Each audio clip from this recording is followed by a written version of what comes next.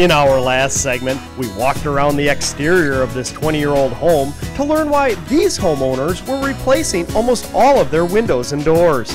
With energy efficiency problems, some minor rot issues, and the need for more style, they were looking for windows that would solve their short-term problems and provide a long-term solution.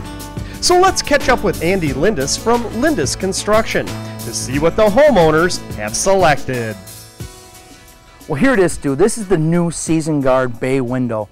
Now, they've opted for the casement operators on the both side. You can get these in double hung and or sliders. Boy, is this ever nice. Now, you say it's new. Is this a different version of what you've sold in the past? You know, this past year, we met with 17 different manufacturers to make sure we can give our homeowners the latest and greatest in window technology, and we've designed this window for this climate. You can see how smooth that window operates right there. That's extremely smooth. As I was opening it, you couldn't even feel it going out. Now, you notice the screens here? This is our OptiView screening. Not only is it nearly invisible when the sun hits it and you're looking outside, it lets about 50% more air come through. And when you think about it, you have your window open to let air come in. You don't want the screen, big screens blocking that air coming in, so all the breeze can come in and it's nearly invisible to the human eye. I'm looking out there. You cannot even tell that it's there. The only way is that it looks a little shaded like the windows there. It's amazing how clean that is. This locking system seems to be very secure as well. Yeah, it actually has a 4-point locking system, so when you close the casement window, the locking system actually pushes the weather stripping in to make sure that it has the absolute best air infiltration rating possible. Now, earlier I was telling you about the Energy Star home that we had tested. We had all brand new Season Guard windows in this home. This home tested in the top 5% of homes that the Energy Star people have ever tested, and the windows, they tried to get our windows to leak air and they couldn't. The Energy Star person actually looked at me and said, "This is the best window I've ever tested for air infiltration." You can look up here at the NFRC, the lowest rating they could actually go to is a 0.01. The actual rating on this window is a 0.03, which is unheard of in the window industry. That's amazing, and that shows you how the industry has evolved. You went to great pains, it sounds like, to get the best window possible for your clients. Yes, we did. The other thing I wanted to point out on these windows, Stu, I get the opportunity to go into home after home after home, and people like to know, do you know what type of windows I have in my house?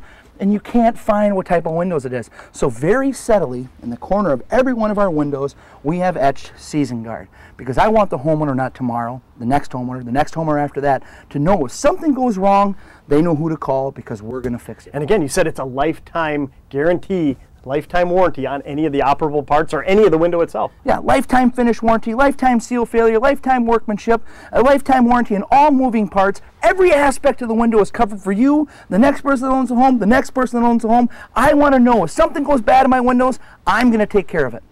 Well, Andy, it looks like Jake and the crew have removed the old window and have it prepped for the installation of the new one. Now let's quickly review what's gotten us to this point. Well, you can see all the siding has been removed to below the window. So we get a full installation on this. And if you look up, we removed the soffit area here and attached our blocking system to the actual roof joists themselves. That is what we're going to connect the cables from the bay window to. Not only does it make it an easier installation, once it's set and we get it almost close, just a couple of turns of the screw, we can adjust it to make sure that the reveal is the same on both sides and it's completely square. So there's really virtually no support from underneath. It's the cables that hold that several 100-pound window in place. That is exactly true. You know, there are some screws that go into here just to make sure that it can't move, but it's the cable system that holds that window up. That's really slick, just like the window itself. But it's very important, the preparation of the rough opening. This looks to be in pretty good shape.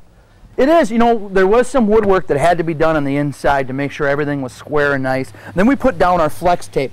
Now, we've tested over 10 different types of taping to go in the bottom of our sills of the window, and we've settled on this one here. What this flex tape does, you can see there's not a seam in it the whole way. And it's going to ensure, on the unlikely chance that water does get underneath this window, is going to have a drainage plane so it can get back outside the house wrap and outside of the siding. So again, with professional installation, the odds of water getting in here are pretty slim, but you're saying, hey, if it ever does, what's the worst case scenario? It's going to come down here and it's going to be a drainage plane that leads it right out. Exactly. Okay, well, let's step back, get out of the way. I'm anxious to see how these guys install it. We can see the end result in a few minutes. Sounds like a plan.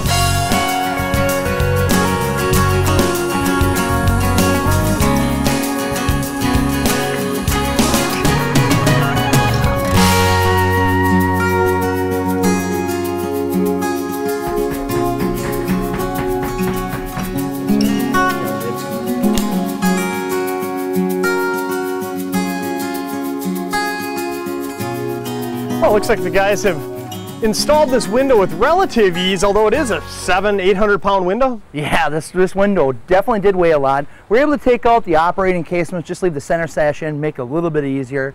You notice at the bottom of this window, you see that where the cable comes through the bottom? Oh, that's what that is. Right down there, I can see them. They both hang down. Yep, the cable actually comes down through the bottom, supporting the bottom, all the way up to the roof trusses. That's how this whole window is held in place, and then just a few fasteners through the edge into the actual framing itself makes it a perfect installation. And homeowners aren't going to have to worry about that shifting at all. No, you're not going to have to worry about shifting or anything. You notice the actual wedges that we use in the bottom? Sure. It's a composite wedge, not a wood wedge, so you don't have to worry about the wood ever compressing, or if water were ever to get in there, it can't rot out the wedges. And as you mentioned earlier, one of the main reasons for replacing not only this window, but all the windows in the home was energy efficiency. What are you going to do to ensure good energy efficiency around here? You know, we're going to actually go with the spray foam gun on both the sides and the top, on the interior and the exterior, before we install the siding or the interior trim. There's going to be absolutely no way for air to penetrate either the outside of the window or the inside of the window. Now, what are you going to do down here? There was an insulated seat before. Are they going to go with that same style again? We're actually going to go with a 5-inch insulated seat on the bottom here. That's going to be a lot better than that pink stuff they had in there. And then we're going to re-side this house to give it a nice finished look. It's going to be perfectly seamless. Stick around. We'll check out a new window installation that's more effective, more efficient, and saves the homeowner money next.